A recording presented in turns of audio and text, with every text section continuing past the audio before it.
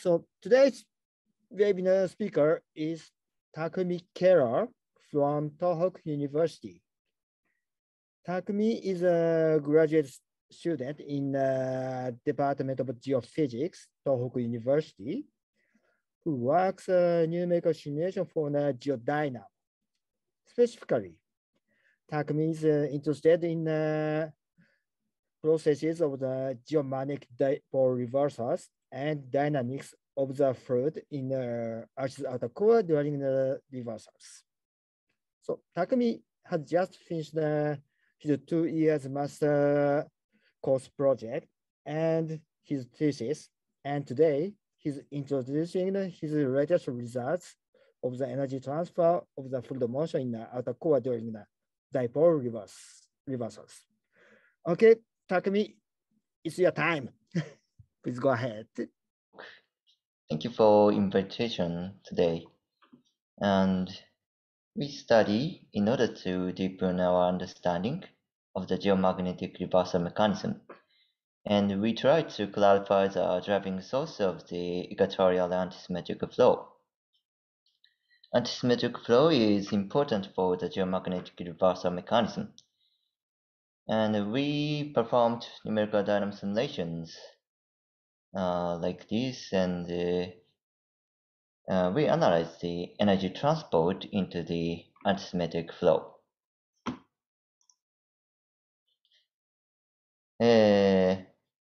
First, in this section, introduction, first we will review the spatial and temporal structure of magnetic fields. And next, we will review the generation of the magnetic field by the dynamo. And finally, I will show the goal of this research. First, let's review spatial structure of the geomagnetic field. Geomagnetic field has nearly asymmetric dipole field like this. However, it is more complicated in the CMB, like this, and CMB, which is near the dynamo region. So that is, a geomagnetic field has a higher wave number component than the dipole field. And the Earth's magnetic field also fluctuates over time, although it is slowly, that is, with a geological time scale. For example, the left animation is the time variation of the magnetic field on the CMB. As you can see here, the strongest patches are moving westward. And another of the most significant changes in the magnetic fields is the reversal of polarity. The Earth's magnetic field changes the direction about few times every million years. The dipole field is dominant during the period between reversals. In this study, we will focus on the mechanism of the polarity reversal. So, how far has our understanding of the mechanism progressed? The current situation is that we don't understand very well. We have very limited information from paleomagnetic observation because it is difficult to make simultaneous and multiple point observations. And because of complexity of the magnetization process, so we have difficulty in recover the direction and amplitude of paleomagnetic field with accurate age. And in the first place, it is impossible to obtain direct observation of the flow in the outer core. This flow of ion liquid generates a geomagnetic field, so this is very important key for reversal mechanism. But we can't observe it at least directly. However, we can get the information of flow at core mountain boundary. and I'll show you the results of previous study later. Anyway, in order to understand the magnetic field generation and change, in particular reversal mechanism, the dynamo model is an essential way. And I'd like to review the dynamo model for a moment. Let's start with the simplest example here. Consider a iron rod like this. In addition, there is a magnetic field around it. And what happens when this rod crosses through it? And these properties are involved. If there is no magnetic diffusivity, magnetic field lines moves with fluid motion, and in this case, an iron rod. And let's try to move the rod.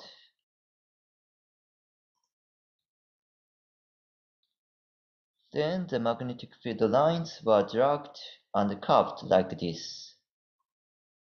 Of course, there are no such rods in the outer core, but there are the iron liquid, and essentially the same thing happens.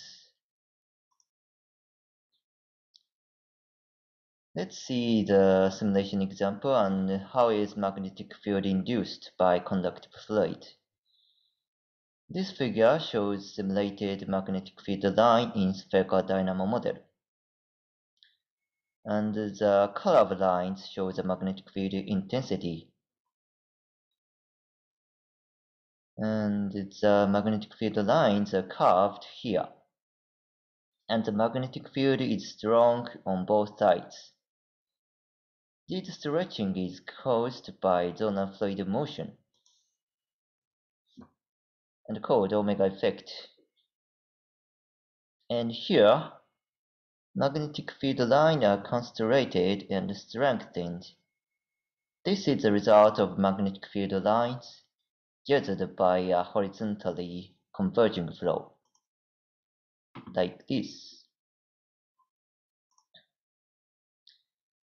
In order to simulate the change of magnetic field lines by flows, we need to solve these equations. We need to calculate the time variation of the flow and time variation of the magnetic field, and we also need a driving source for the flow. And in the acid outer core, both thermal and compositional convection have been considered. But for simplicity, only thermal convection is considered here.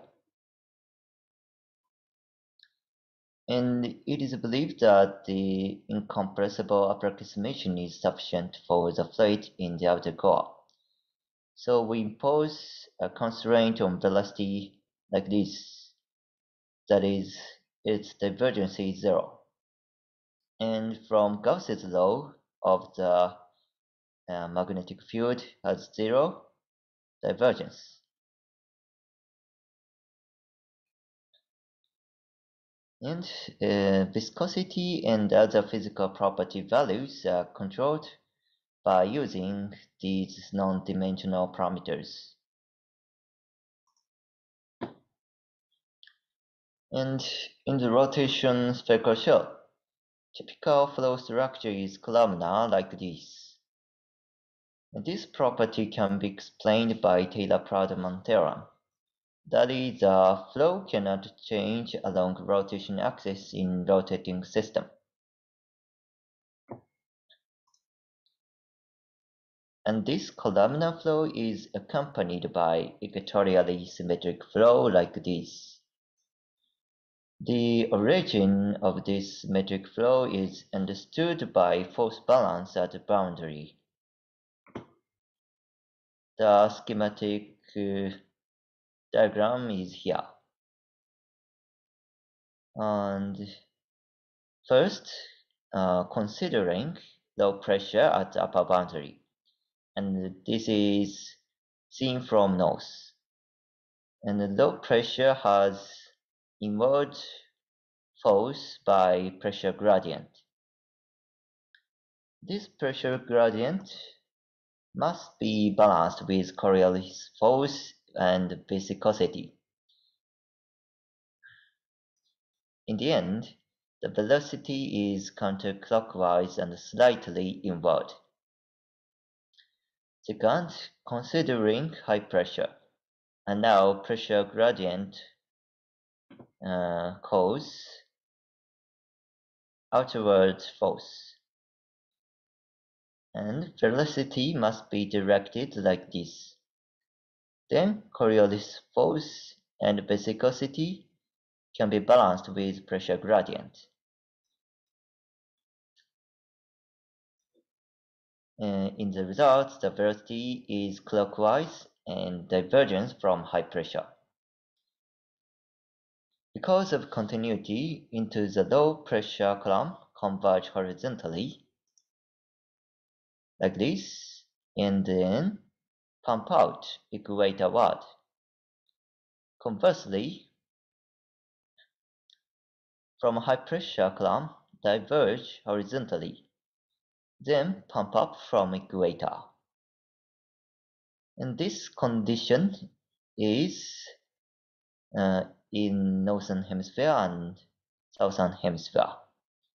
And the results flow structure show equatorially symmetric like this.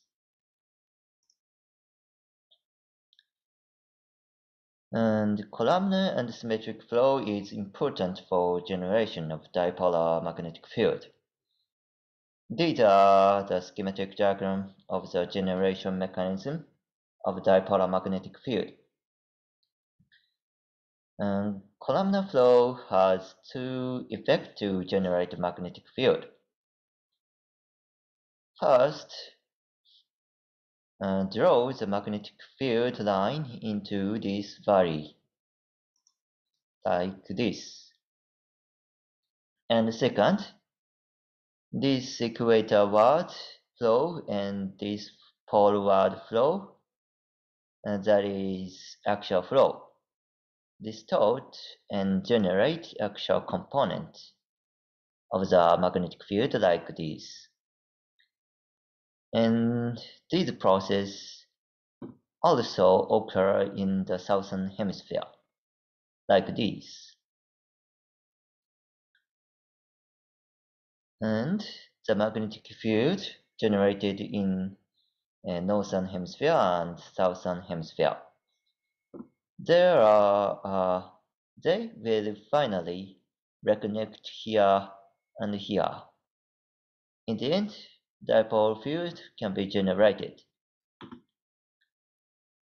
And we can conclude here that the columnar and symmetric property of flow is important to generate dipolar magnetic field. If so, what happens during the dipolar reversal to the flow?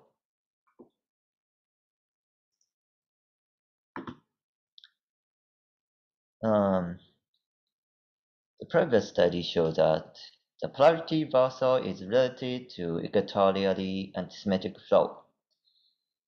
And this figure shows the schematic diagram of the reversal process. It shows a meridional cross section, and line is a streamline, and orange and dark blue shows a sign of zonal component of electric current. Here, locally generated inverse current, and then advected to other hemisphere like this. In the end, the current is globally inversed.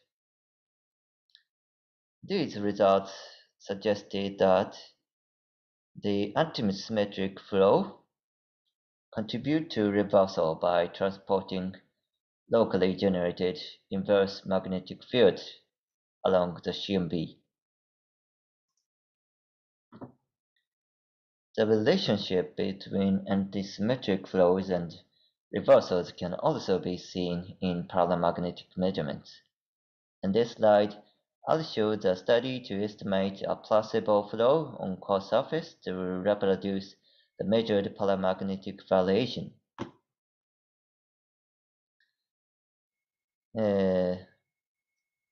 This is a estimated flow, and this is a paramagnetic measurements. And look at these left figures. And the model magnetic field during the reversal in color, and arrows shows the estimated flow, and the arrow length shows amplitude of flow. Upper pictures show flow to reproduce variation in inclination, and the lower pictures show flow to reproduce variation in VGP latitude. And this left is before the reversal, and these right figures is during the reversal. And we can see flows here. Flows crossing the equator are stronger during the reversal than before the reversal. So how does the antisymmetric flow grow? In this slide, we will look at previous studies that suggest what is the important term in occurrence of reversals. The focus is on inertia and buoyancy and Lorentz force. By the Nishikawa and Kusano, Lorentz force is important term. They analyze the energy conversion between flow and magnetic field. And Olson and Christensen show the inertia is the important terms because Rossby number is larger in a reversing dynamo.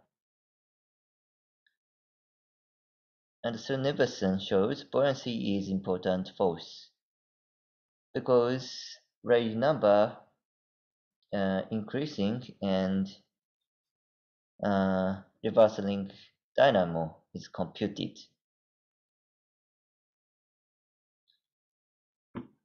But however, relative assessment is not reported, and I believe that it is necessary to compare these terms in order to know which term is important in the end. We think that investigation of the energy flux into antisymmetric velocity field is effective approach. This is the schematic diagram of energy flux among the flow and the magnetic field with different equatorial symmetry. For this antisymmetric flow, energy input by buoyancy and inertia, and output by magnetic induction and viscous dissipation. And we compute these quantities and qualify which term contributes most. Purpose in this study is to clarify the drivers of antisymmetric flow. In order to accomplish this purpose, we calculate the energy flux into the antisymmetric flow. And in addition, we make sure that the antisymmetric flow contributes to reversals as previous study.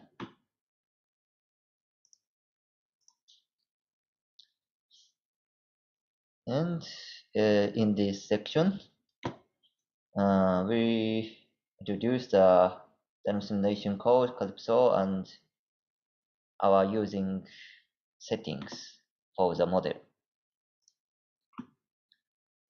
We used dynamo simulation code Calypso The code is open source code for numerical dynamos and released and maintained by CIG. And this package has 90 pages of documentation. And the code is confirmed to scaling to 30,000 cores and support various boundary conditions. The code using Z numerical method. For radial discretization, second order finite difference method is used. And for horizontal discretization, spherical harmonics expansion is used. And for time stepping, for the linear diffusive terms, the Crank-Nicholson method is used. For the other terms, second order Adams-Bashforth method is used. And Calypso version 2 will be released soon. And you can get more information from this address.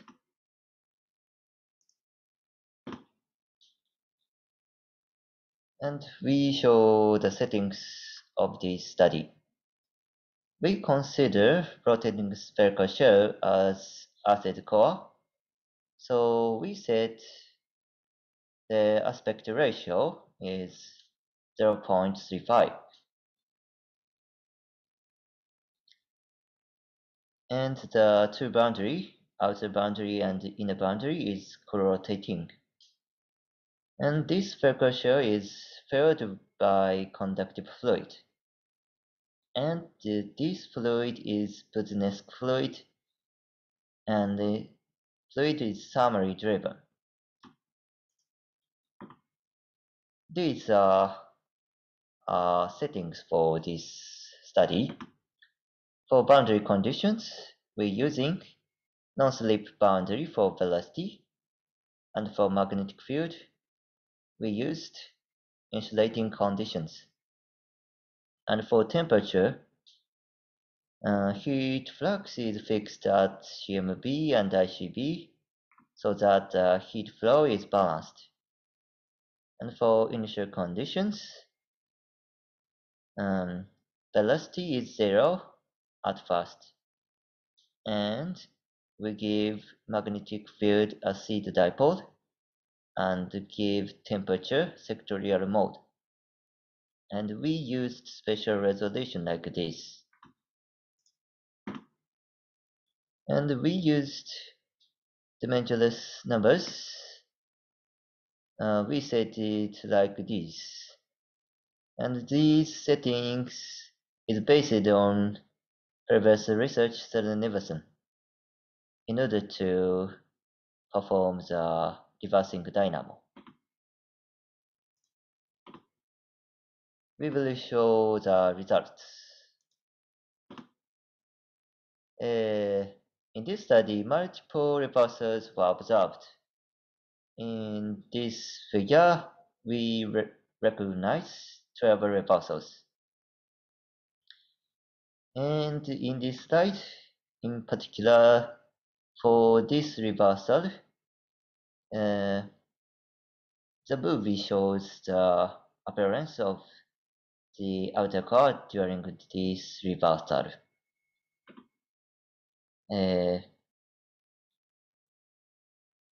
Not yet start the movie. This is the reversal start. And southward blue magnetic field is being created.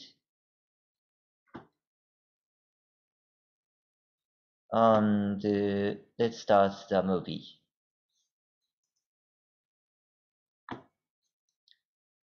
Blue magnetic field line is generating, and upwelling flow is here, and the magnetic field is weakened. And red southward magnetic field is start to generate, and reversal is completed.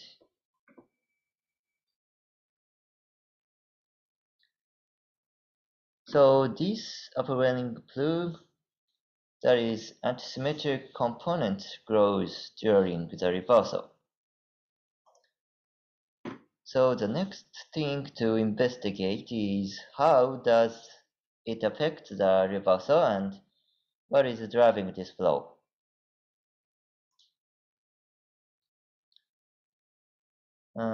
In this slide, I show the meridional cross-section analysis, and the results show the maintenance mechanism of the equatorially antisymmetric zonal flow and the contribution to the magnetic field generation.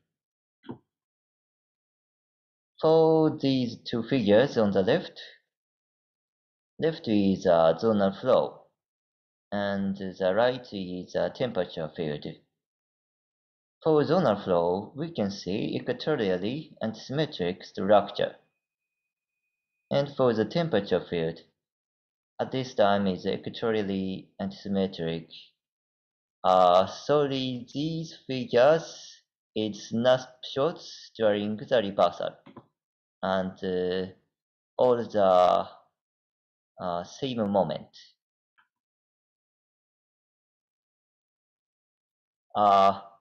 And from these figures, we can conclude that by the summer wind, the antisymmetric zonal flow is maintained. And then let's see these right two figures. This figure shows zonal flow in line and zonal magnetic field in color. And this shows zonal flow in line and work of Lorentz force in color.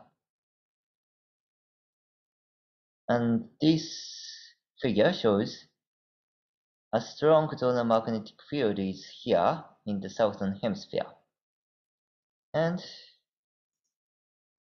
this schematic representation of this situation is like this. It is expected that the zonal magnetic field is generated by the omega effect. And we look at the plot of the magnetic field generation. The blue shows the magnetic field generation. And we can see that there is a strong magnetic field generation at the corresponding location, like this, here and here. So we can conclude that the antisymmetric zonal flow contributes to magnetic field generation by omega effect. And not only the toroidal component, but also parietal component contributes to the reversal. This figure shows a termination of streamline and magnetic field line in the meridional cross-section when the dipole axis is crossing the equator. This is the dipole tilt.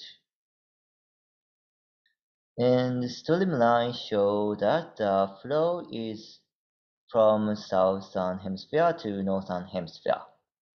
And this flow affects magnetic field like this. So then we address the main question. What is driving this flow? In order to answer the question, we analyzed energy flows associated with symmetric and antisymmetric velocity field. These are the energy equation for symmetric and antisymmetric velocity field. The left-hand side is the time variation of energy, and this right-hand side is the term that causes the time variation. And let's look at each of them. First, here is a term that shows energy injection by the buoyancy. And next, here is the work of the Lorentz force. Through this work, a conversion of energy occurs between the magnetic field and the velocity field. Next here is the inertia. We can see that the inertia causes an exchange of energy between symmetric and antisymmetric flows. Finally, we have viscous dissipation here. And we added calculation routines to Calypso that allows us to calculate each of these terms. And then using the data that was calculated before the routine was added, recalculations were performed like this and analyzed from just before the reversal. And let's take a look at the analysis results. These are the horizontal axis is the time axis, and this figure shows the time variation of the dipole sheet. And this shows the energy of flow, and the red line shows the energy change of symmetric flow, and this black line shows the energy change of the antisymmetric flow. And this upper sheet figure is energy flux into the symmetric flow, and this lower one shows the energy flux into the antisymmetric flow. And the color of the line indicates the term of the energy flux. Red is the energy flux due to buoyancy flux, and this green line shows inertia, and this blue line shows the work of the Lorentz force, and this black line shows viscous dissipation. And this sign is positive. If the term is positive, the term is input of energy, and the negative term is output term. With that in mind, we will organize the energy balance of the symmetric and antisymmetric flows. Please compare with this schematic diagram. First, let's look at this symmetric flow. The only energy input is by the buoyancy flux. So this red arrow. And output by inertia, while small. This term is negative. Therefore, we can see that the energy conversion from symmetric flow to antisymmetric flow is always occurring. And next is work of Lorentz force. These blue lines show always negative. So there is always an energy conversion from symmetric flow to magnetic field. And finally, the energy of the symmetric flow goes out due to viscous dissipation. Next, the antisymmetric flow. The buoyancy input is the largest input. And there is also a small input from the inertia. And the negative work due to the Lorentz force. And the antisymmetric flow is also responsible for the magnetic field generation, although it is small. And finally, viscous dissipation. Next, we will show how energy balance changes during the reversal. Then these C and E figure, it's hard to see the time variation. So let's take a look at the analysis results of this D and this F figure. This is a result of subtracting the time average from the original data. And let's focus on the reversal phase here and see how the energy flux changes. First, let's look at the symmetric flow. Obviously, the blue line, work of Lorentz force, shows the largest change. And it was always negative, so this change is decrease in the absolute value of the work of Lorentz force. This means that the output from the symmetric flow to the magnetic field is decreasing here. In other words, look at this diagram. Induction by symmetric flow is down in the reversal. Slightly behind this fluctuation, the energy conversion by inertia to the antisymmetric flow is increasing here. And furthermore, after a slight decay, the buoyancy input to antisymmetric flow increases here. And the result is a combination of green arrow and red arrow increase. This is a process of increasing of energy flux into the antisymmetric flow, and this causes the increase of energy of antisymmetric flow.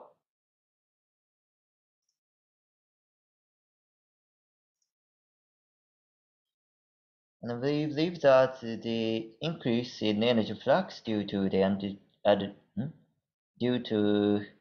inertia is related to the change in the structure of the convection.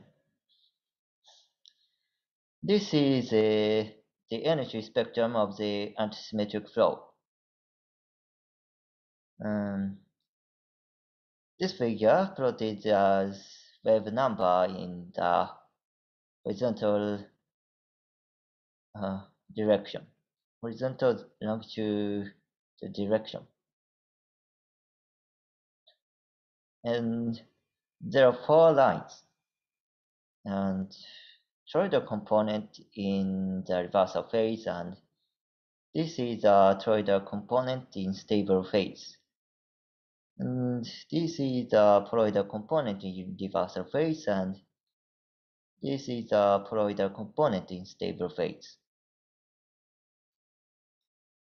And I have plotted the time averages for the this reversal phase and this stable phase.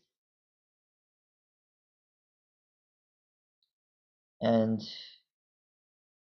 both of the toroidal component and the poloidal component increases in the reversal phase. In particular, there is an increase in the component with a higher wave number. So this result suggests that the spatial structure of the convection is finer and more turbulent in the reversal phase. In other words, during the reversal period, the columnar structure, which is favorable for magnetic field generation, was disturbed. This is consistent with an increase in the energy flux from symmetric to antisymmetric flow and decreasing induction.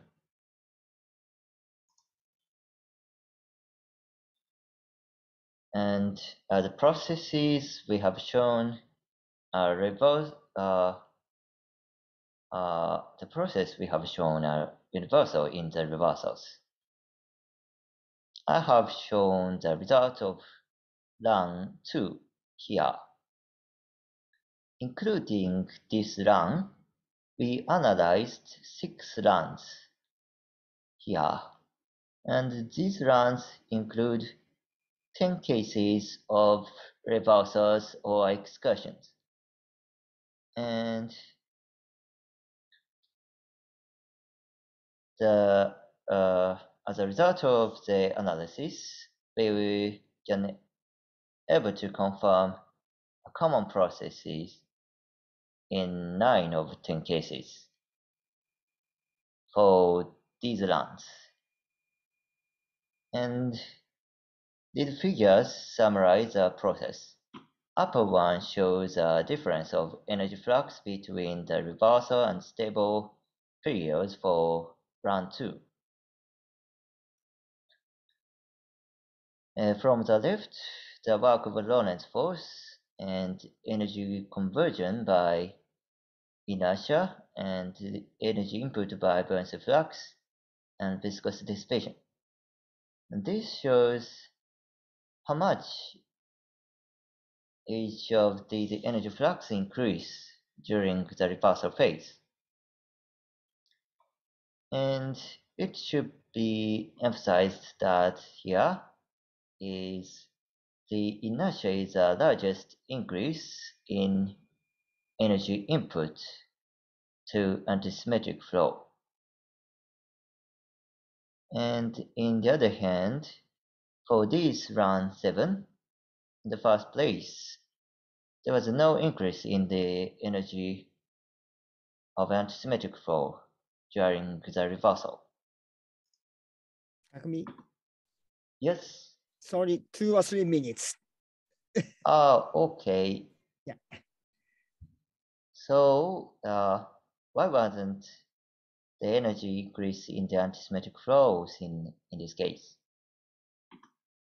Well,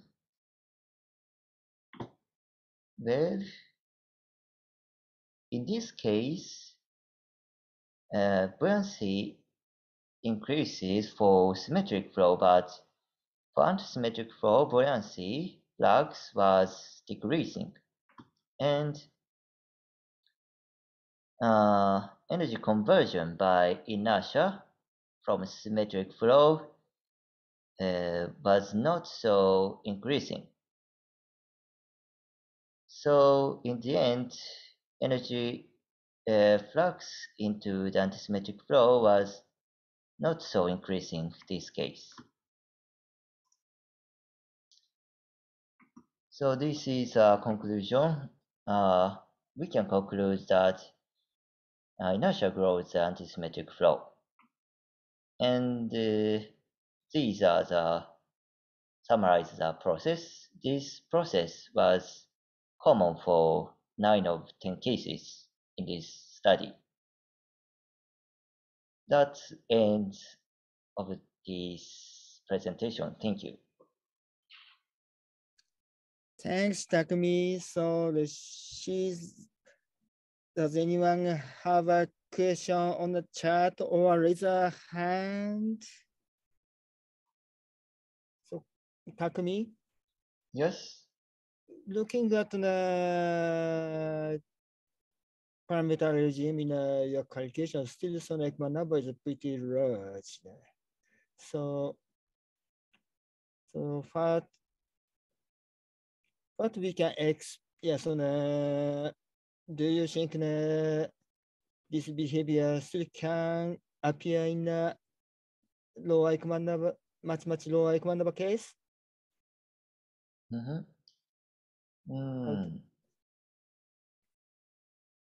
Yes, なんでしょう。If the Ekman number is lower than this study, but it is also happen that energy increase of the flow because of the induction dam. So during the reversal, flow is more turbulent.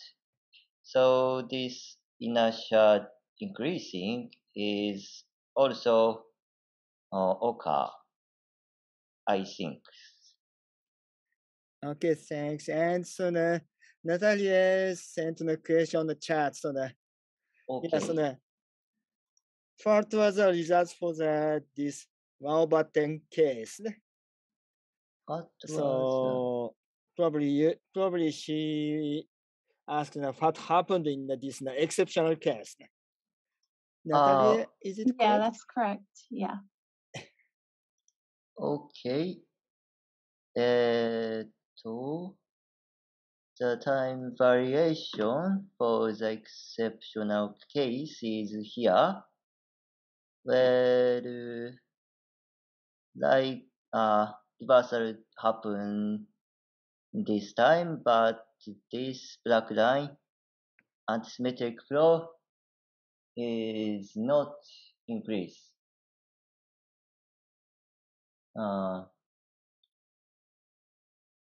So what would it, yes. instead of inertia, what would it be primarily? Sorry, one more please. Sorry? One more please.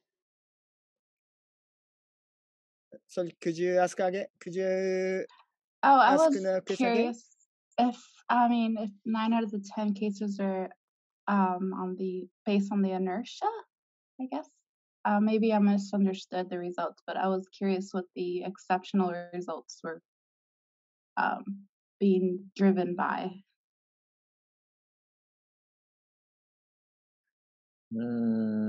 Yeah, but sorry, one more please.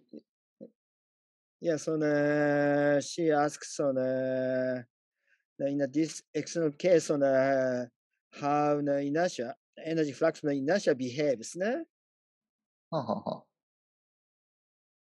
Yes, okay. Energy flux for antisymmetric flow variation is here. And this green line shows energy flux by inertia. Slightly increase, but not so large comparing other case, and more increase in this blue line, that is Lorentz force. So this case not so large increase in inertia.